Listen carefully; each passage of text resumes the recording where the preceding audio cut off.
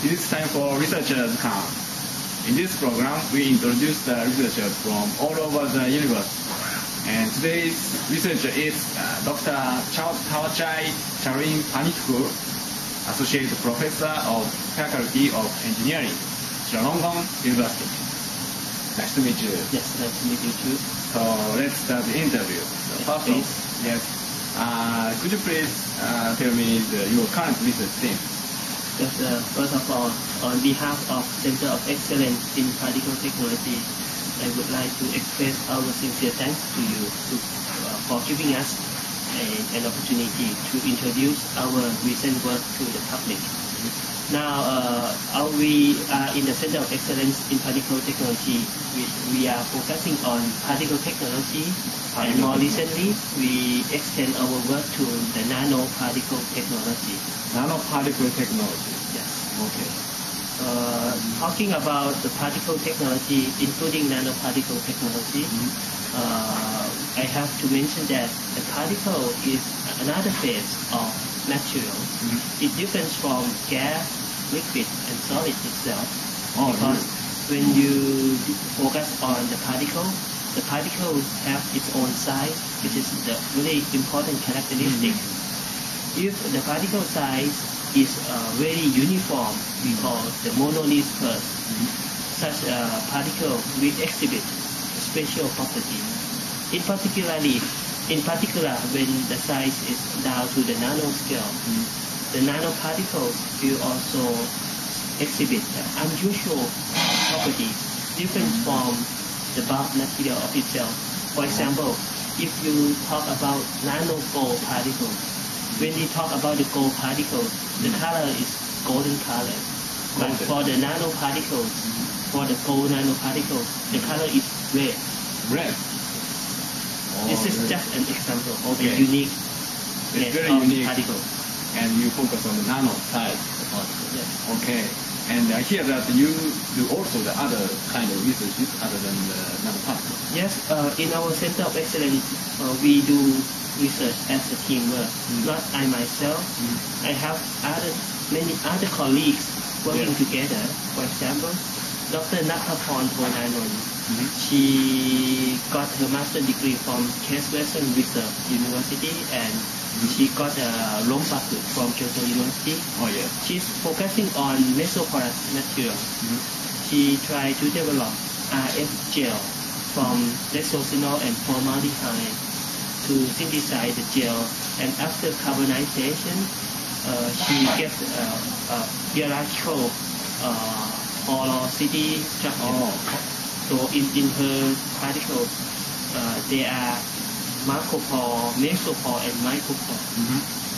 And another of my colleagues, Dr. Apinan, who just got a PhD from Tottori University. He's an expert in food technology. He's trying to explore in the field of encapsulation. The biomaterial extract from the many kind of herbal materials available in Thailand. Okay, so you do a lot of research. Thank you very much. So let's move to the next topic. Could you tell me what kind of resource you can provide to other researchers? Well, because we are in university, so the main mission of our work is to produce a human resource. At the moment, we have about 6 PhD students and about almost 30 master students. So the first thing that we can provide to the public is the young researchers, young generation of researchers. So we try to encourage each student to pursue their own research work. We can say that each student, each graduate are tailor-made graduates.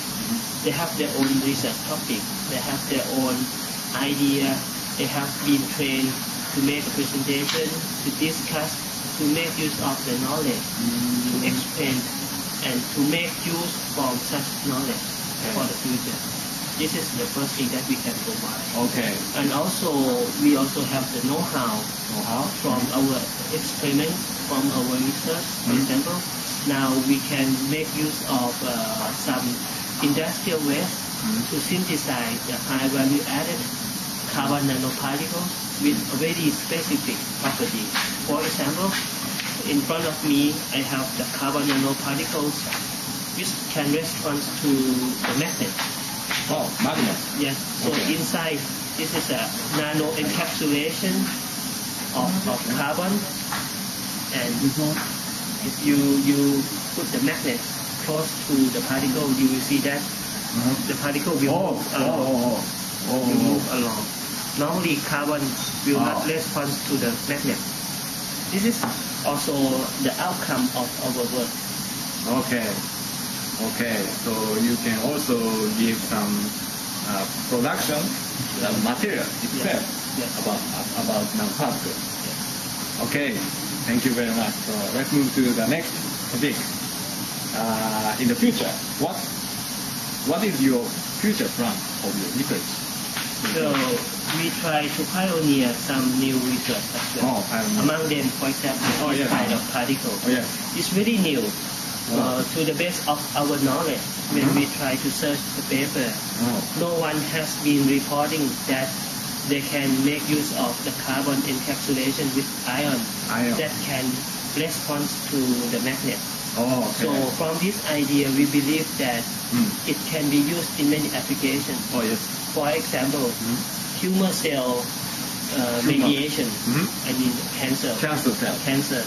If we can introduce the magnetic response particle into the into the patient body, because it's response to magnet. So if we deliver such a particle into the tumor cell or cancer cell, and then we can apply the magnet to increase the temperature of the tumor cell, so we can destroy the cancer cell directly from this kind of particle. This is by heat. Okay. This is a very new and the front end technology. But for the very nearly commercially available applications, for example, this kind of product can be used to detect some fracture in some metallic, because it's in the nano scale. When we apply this kind of magnetic response on the particles onto the surface of material, we can find the fracture easily. This is also the future application, very close future application of this kind of technology. So this particle will be inside of some defect or something, and you can detect the defect by measuring this kind of particle. Okay, it's very interesting and challenging research thing. Thank you very much. So next, the last topic, interview. To achieve your future research, what kind of some resource do you need from other researchers? Well, at the present, every field becomes interdisciplinary or multidisciplinary. So only our laboratory we cannot achieve all. We need collaboration from other researchers as well. As I mentioned, if I want to use this type of particle for the tumor cell mediation, we do need the medical doctor. We do need the pharmacist to help us to join, because in our lab we do not have the bio test lab. Or if we want to use it for detecting the fracture or defect in the material, we do need some expert in material science, as a material scientist or electrical engineer, to help us to detect the signal from the magnetism of the particle.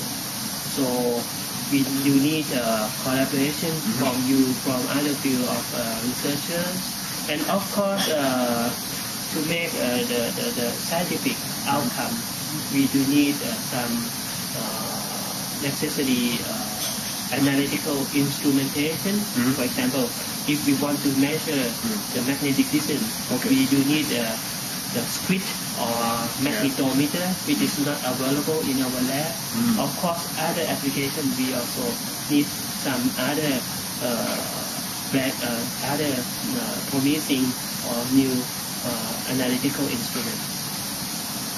Okay, so there are some researchers who study about some medicine and material science and electrical engineering, and also the study about some analyzing technology.